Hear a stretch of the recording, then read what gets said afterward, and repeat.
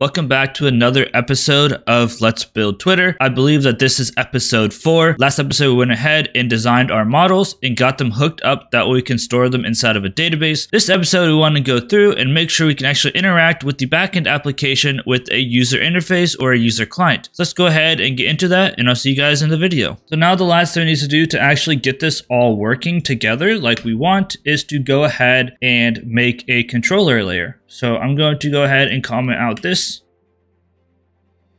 Can't reach, my pinky's too short because we don't want to be making it here. We want to be sending it through a controller. And I'm going to go ahead and make one more package in here. Well, actually, we'll make one more after this.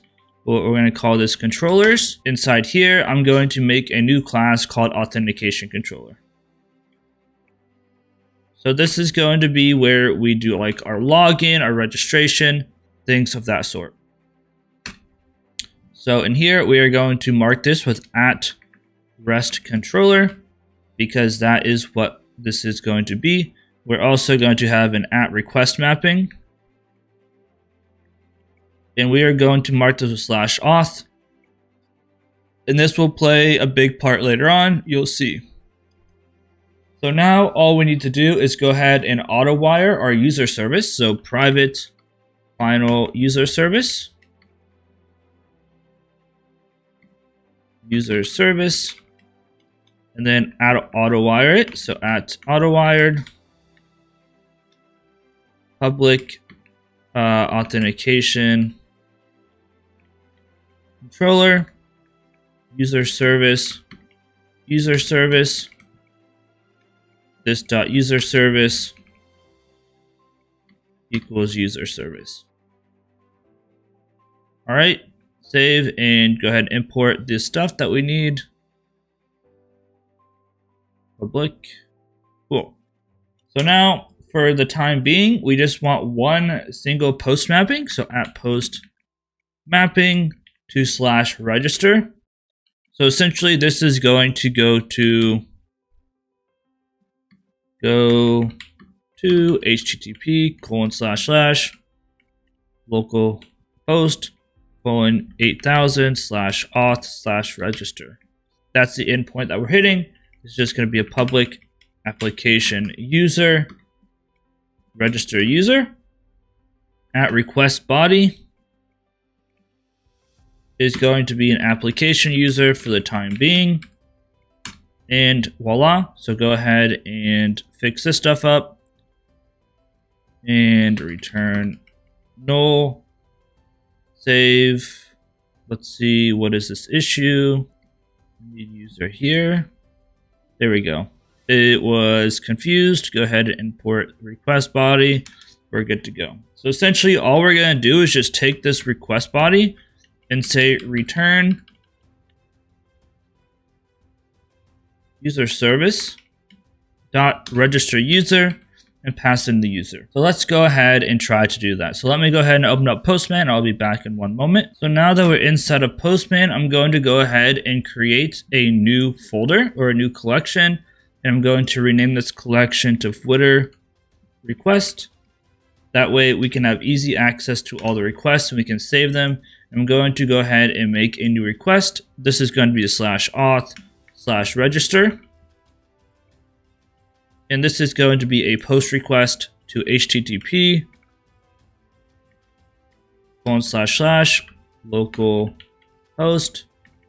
8000/auth/register. And we need a body of raw JSON. And inside the body, we need each of the parts of our users. So let's go ahead and pull those in. If we go into user models application user, I'm literally just going to grab all of these and we will fix it up. We even need the roles. So this is going to be a little bit messy for a second here, but we'll fix it. So we need our user ID. User ID can just be 0. We need our first name. So first name can be unknown.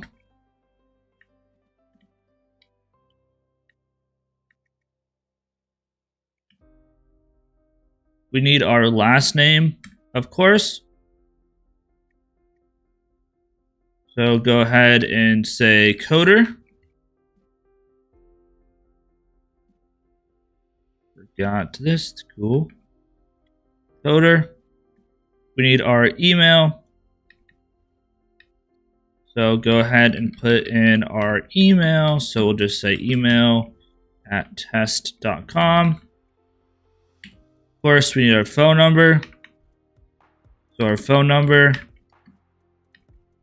will be 555-555-1234. Again, later on, we'll make it so that it doesn't matter which way you input it. For the time being, I'm just going to put it like that. Our date of birth. This one is going to go year, month, day. So for date of birth, let's just put 2022 or 22-07-01. We need our username. Typically, this is going to be generated for us, but for the time being, it's not going to be because we haven't set it up. And this is just going to be username. And then finally, we need our string password. I don't think this is going to go through because of the JSON ignore, but we'll see. So our password will just be password. I scuffed this again. And then finally, our authorities is just going to be an empty array. So go ahead and say authorities. And this is just going to be an empty array. And we can kind of fix this up and make it a little bit better looking. Let me do that. Oops. There we go. So now, theoretically, we can go ahead and try to send a request. So let's go ahead and see what happens. The server is running. 401. Why do we get a 401? Because we haven't actually allowed our users access to the endpoint. So we need to do one last thing before we can actually send the user over. And that is make a security configuration and actually allow all traffic. And for the time being, we're just going to allow all traffic to the server. And then later on, we will reconfigure it so that it's only traffic to certain places and things like that. We need to make one last package here. So say package com.security. I guess we could probably call this com.config instead. And then we're going to right click, new class. I'm going to call this security configuration. We'll probably put some other configurations in here as well later on. So at the top of it, we're going to say at configuration, like so. Something that Spring was not very nice about was that they changed Spring security. So now all of the stuff that people have been using forever is deprecated, and I had to relearn it completely. So we're going to say public security filter chain. This is how Spring wants you to do it now. Filter chain is going to take in HTTP security. HTTP. And it could possibly throw an exception. So throws exception. All right. So go ahead and import all the stuff that we need here. Bean security filter chain, HTTP. So we are going to essentially set up a chain to do the stuff that we need to do our security. So first we're going to say http.csrf. This is something that we're not going to go into because I don't fully understand it, but I know that we want it disabled because we're not going to use CSRF tokens. We don't need to. And then the next thing we want to do is http.authorize request. So this is essentially what says how we authorize things. We're going to say in request, and we're just going to permit all. So essentially what this is saying is whenever you get a request, authorize it and just allow anyone to use the request. Later on, we're going to go back through and make it so not anyone can use it, only people with certain roles that are signed in. But for now, that's what we're going to do. Then finally, return http.build. It looks like I need to restart the server because I got a small error. Sometimes whenever you change security configurations, it does not like it. But now as you see here, it's all good to go. Everything is running. So now if we go back into Postman and try to make a request with this, it should go through. As you see, we get back our user. We have our user first name, last name, email, phone number, birth date, username, authority. we go into dbeaver and refresh our user. So users refresh. You can see that password's still null because it's being JSON ignored, and it's okay because I have a way around this, the way that the Twitter flow works. It doesn't really matter all that much. So as you can see, we can now send a user from our Postman, get it into our server on the Spring Boot or through Java, and then actually store it in a database. So we are now one step closer to actually going through the actual steps of registering. I think that's going to be it for this episode.